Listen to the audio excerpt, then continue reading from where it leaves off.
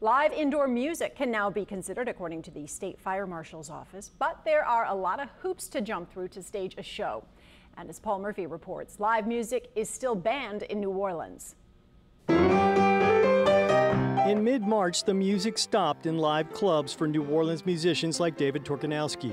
It has devastated the cultural economy in the city and statewide. Louisiana's coronavirus shutdown forced music venues to go dark.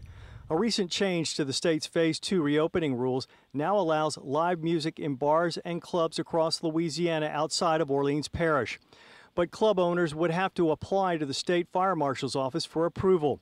Fire Marshal Butch Browning admits it won't be easy for venues to meet all of the safe opening guidelines. It's about airflow, it's about the spacing. So, small venues probably couldn't, get where they need to be. The venue must have at least 12 feet of separation between the audience and performers, must make sure everyone in the club follows social distancing measures, and must have an HVAC system that exchanges the air at least 6 times an hour. Jason Patterson at Snug Harbor on Frenchman Street doesn't see many clubs opening up across the state until late summer at the earliest. We're days away from summer, which is our slowest season.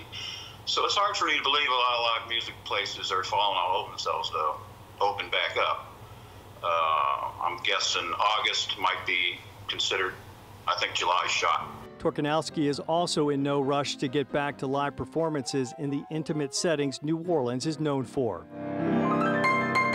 Until we have a vaccine for this virus, it's not going to be safe to have people in confined spaces. New Orleans is now reviewing the new state guidelines. At this time, live entertainment is only allowed in the city in outdoor settings with a special permit. Paul Murphy, Eyewitness News. Now, the fire marshal says his office has only received 17 live music requests across the state.